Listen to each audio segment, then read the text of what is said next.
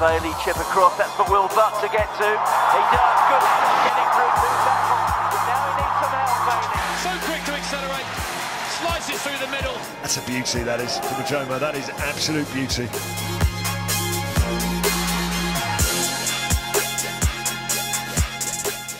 I've actually got quite a few seats.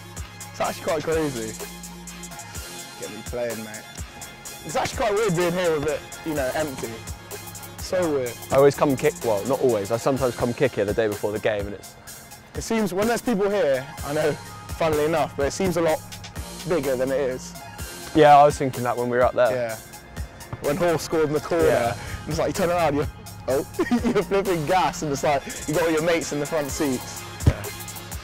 It's lit. Started off at Dawson Wilkes County, and then I remember hearing there's this new fly half coming through from the year below us that's, you know, proper good. I was playing 8 at the time.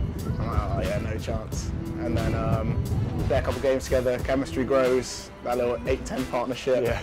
And off the back of the scrums and stuff at that point. Exactly. And then Max had a scrum cap and you know, crazy footwork for number 8, but skinny then as well. I don't think you were probably ever actually an 8. I think it's just, you know, a position where you get your hands on the ball a bit, so it was good for the team in that sense. I think your hands were probably wasted in the scrum. Yeah. So at the time, the under-14s were only doing training, and it was DPP, which has got like a great program, but there's a lot of players in it at that stage. And credit to Chris Smith, who was at Sherborne at the time, and he worked in the program, and he sort of said, "Do you want to have a trial game for Dorset Wills?" And I think it was like the next week or something. And I think at that stage they just mixed up the teams. You played against each other, and I think the only thing I did in the game was put one big tackle in. I think that was for a fly half to put a big tackle in. It was like, okay, you know, this guy's all right. At least he's not going to be a little try and shirk away. So that was probably, for me, I was like, keep my head down. And probably our chemistry began at Harrow tournament, under 15s, where you were still playing 8. I was still playing 8. But we scored a nice try where I think it went Max to me, back to Max, back to me. And then, yeah, when did you move to 12? So what was the season with that? What did we have in that season? Wellington. Wellington, that was it, yeah. I remember we had a long chat. We went on like a walk, because it was quite, at Wellington you're on campus, you know, on site for a week or so. And we went for a walk with a ball and had quite a long chat about, you know, our ambitions. And I still remember it to this day, talking about passing and kicking and like the basic skills you need, and we were like, oh, we'll keep pushing each other. Like, I remember we spent about an hour probably just passing in one of, like, it was quite a fancy school in like one of the courtyards there, chatting, and we were like, probably just like, from then on, probably talk to each other about rugby a bit. And yeah. It's good though, it's good. You've got that good balance, because like, it's not like we're at each other's throats outside of the club all the time. Like, it's actually quite nice just coming into work. I know we've got this partnership. We don't need to be talking about code 24/7. It's just like, it's almost quite refreshing coming into work.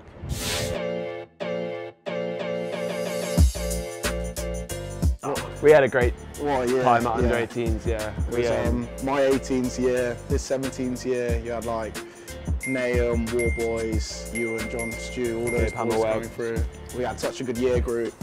We're training together, you know, a cold Monday night, it just builds that chemistry. And then, you know, it may have been one of Bath's best under 18 years. We got to the 3rd place playoff that year and won it. In that year group, we had to get 4 tries against London Irish to go through to the final. We needed a point, and then we would have leapfrogged Gloucester because they lost. And we had a maul. It was in the first half, to be fair. It's not like it was last play. Yeah, it wasn't to win. But it was, we had a maul, and Max joined from 12, probably got the ball because he wanted to score. Lewis had told me explicitly, don't take the ball off the hooker. And yeah, we're 5 metres out, and he thinks it's the try line, so it drops pancakes to the floor, starts celebrating. Yeah, ref, it's on the floor, it's on the floor. And it was the 5 metre line and not the try line. So I still hear about it to this day. We got 3 tries in the end and 1, but so yeah, it was funny, but yeah, it wasn't like it was the last play of the game and stuff. We don't talk about it too much now. Oh, and then Bailey getting away beautifully, and now Ajoma, he's looking for some support. How about that for a pass? That is sumptuous.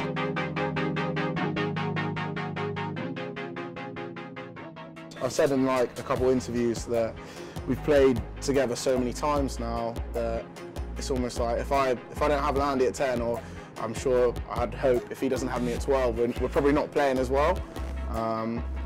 Just because that telepathic connection, you know, it definitely makes you a better player. You know what each other need information-wise and what they might be seeing.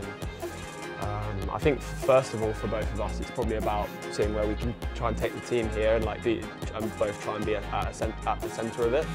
That, you know, trying to stay in the match 23 each week and then turn some results around. And then when you're doing well as a team, then obviously you play better rugby individually, and you don't know what could happen after that. So.